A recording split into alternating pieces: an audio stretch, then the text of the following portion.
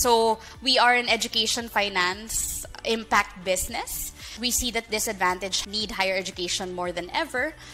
But their barriers to that is having the money to spend on a college degree, or when you're in your early career, upskilling to improve yourselves and get ahead in your career. That brought about, of course, not just the idea for Invested, but why we exist in today's post-pandemic world.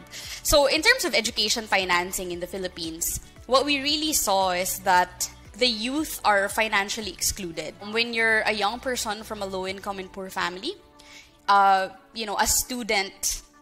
college student actually can't just walk into a bank and ask for a loan. When we were building Invested, we were very hyper-focused on solving the problem of education finance. And we always knew that as an institution, what we needed to do for this problem to be solved was that we needed to unlock the whole financial industry to let capital flow into disadvantaged students. And that's really the core of what we do at Invested. We are an impact business. We do the lending ourselves to students. But at the end of the day, what we're trying to solve is that risk problem of education finance.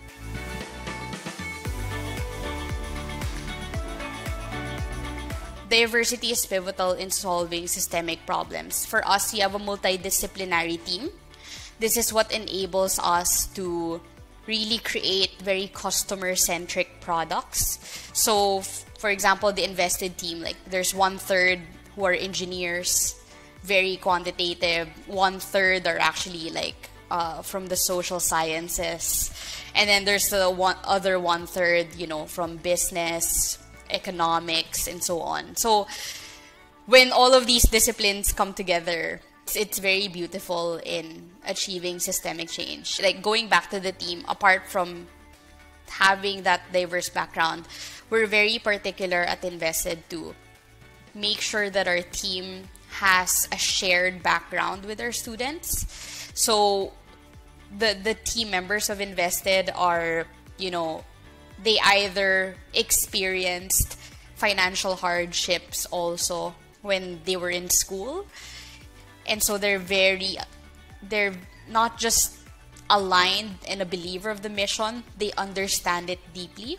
And we also have team members who may not have experienced financial hardships, but they've had a lot of community work before. And so they understand deeply the market and the community we're trying to serve.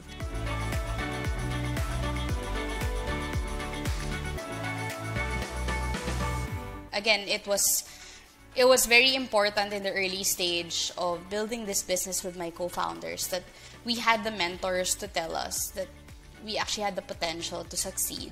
I always reiterate this: being told by successful people that you can succeed is very powerful. And being told that, you have a wonderful idea, that you should pursue it, that encouragement and empowerment is really pivotal to anyone's journey towards their dreams. So it's very important. And what we're seeing also with our students at Invested is that, access not just to financing, but also mentorship is very limited for the masses.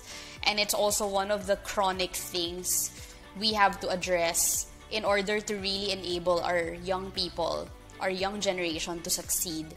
Alongside their financial assistance from us, we ensure that they also receive coaching and mentorship so that they can maximize their potential in this very difficult job market and very volatile world.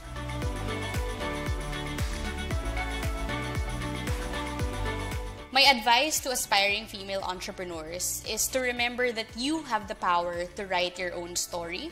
I think one of the main challenges that us women entrepreneurs face, and also actually any women, are the mounting pressures that we feel and the multiple demands that we have to fulfill in our lives, right? And what I want to say is that your story is your own. You have the ability and the power to craft your story, how you want your life to be, how you want your life to become.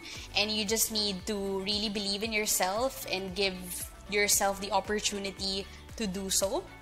So listen to your inner voice and find inspiration in your inner voice, because that's very powerful.